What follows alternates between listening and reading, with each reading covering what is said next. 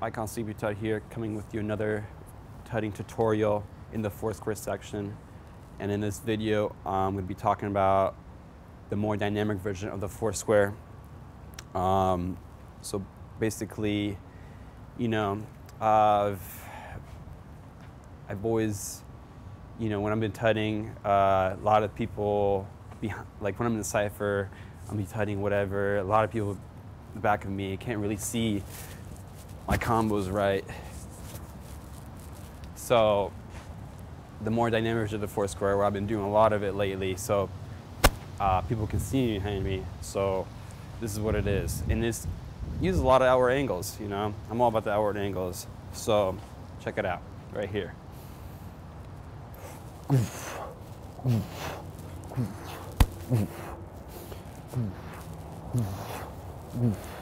Right? Way more dynamic instead of like this, right? So check this out. You can even see it from the behind.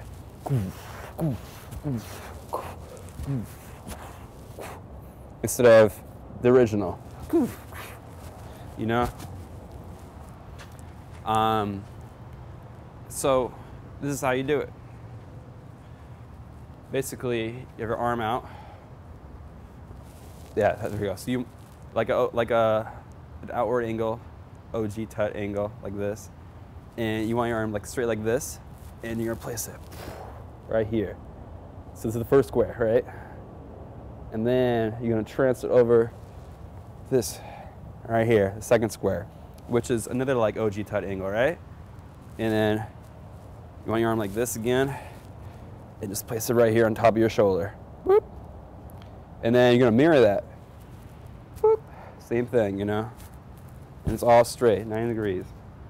And then you're gonna transfer over. Bam! So let's go back. 1, 2, 3, 4. Once again. 1, 2, 3, 4.